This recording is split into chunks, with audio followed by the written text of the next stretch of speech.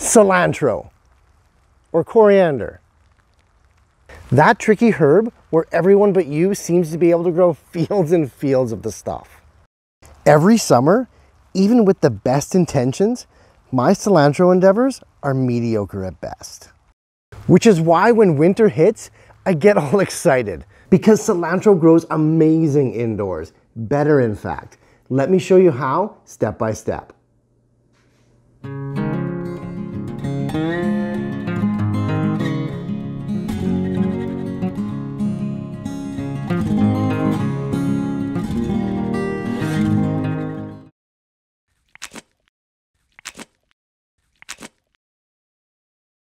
Seeds. Everything starts with the seeds. I would say over half of all cilantro growing problems are related to germination. Now, I don't believe that people are routinely planting unviable cilantro seeds, which is leading to all this poor germination. But to rule out a bad batch of seeds, we can do what's called a viability test. It's super easy to do, and it ensures that you indeed have a good batch of cilantro seeds. Take about 20 to 30 seeds and wrap them in a single sheet of damp paper towel. Place the paper towel in a plastic bag. No need to be airtight here, but the paper towel has to be damp the whole time. After around a week, at slightly warmer than room temperature, the bulk of your seeds will have germinated. To calculate percent viability, divide the number of germinated seeds by the total seeds, then times by 100. You want to shoot for 80% viability or higher. Now that we know our seeds are good, let's tackle soil and pots. Cilantro absolutely prefers a rich organic-based neutral pH soil with good drainage. Heavy compacted soils will result in poor germination and even poorer growth for the seeds that end up dew sprouting. And cilantro, like all herbs, needs the excess water to drain readily and freely, without exception. Standing water for these guys is a death sentence. For pots, even though cilantro grows quite tall, it has a fibrous, shallow type root system. More soil is always better, but honestly, anything 5 inches deep or more with good drainage, and you're gonna be just fine. I like to make my own little planters sometimes. It's really easy. So here's a quick demonstration of me making a 6x6x8 simple cedar box.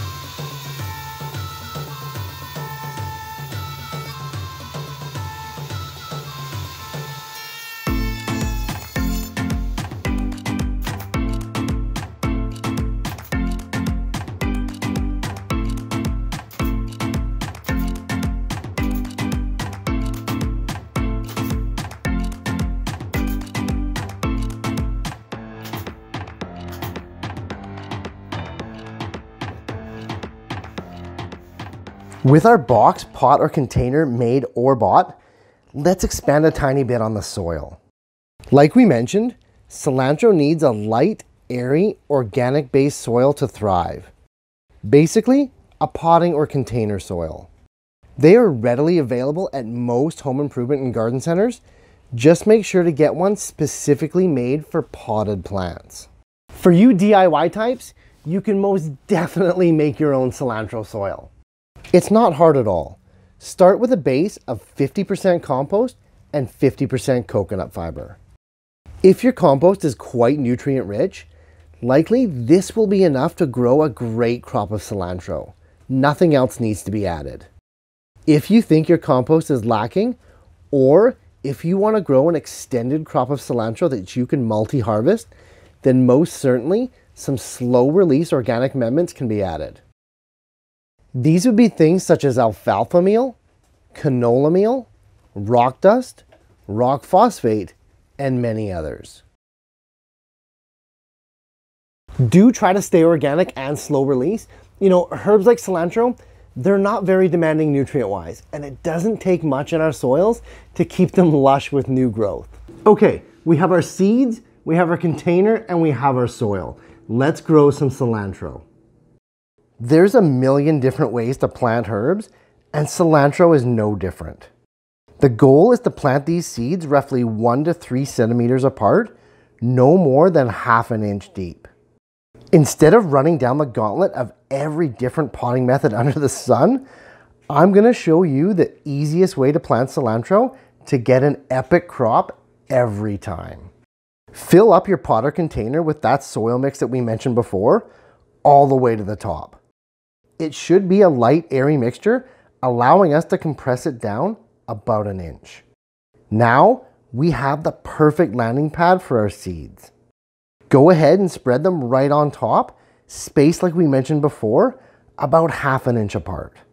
Some people suggest to crack your cilantro seeds in half to get better germination, and I can honestly tell you it's a waste of time. Yes, cilantro seeds do come in fused pairs, but it in no way hinders germination. Further to that, the act of trying to break apart these seeds can often do more harm than good. With our seeds nicely spaced on the surface, go ahead and bury them with a little skim coat of that same soil mix, no more than ½ an inch. Our seeds are now perfectly planted. There's just one thing left to do, and that's to water them. Water, or the absorption of water by the seed coat, is what causes seeds to actually sprout. It's a process known as imbibition. The swelling of that seed coat causes it to crack and rupture, allowing the new tiny plant to emerge. It's pretty awesome when you think about it. But how do we water this kind of a setup without blasting the soil and the seeds everywhere? And how do we keep it moist for long enough to allow the seeds to even sprout? It's actually quite easy. I simply fold a paper towel to the exact inside dimensions as the top of my pot. Place it right on top of the soil, and you now have the perfect wicking system to water those seeds. It's brilliant because not only can you water the seeds without disturbing a single grain of soil, that paper towel also traps in moisture so effectively that you likely only have to water once or twice.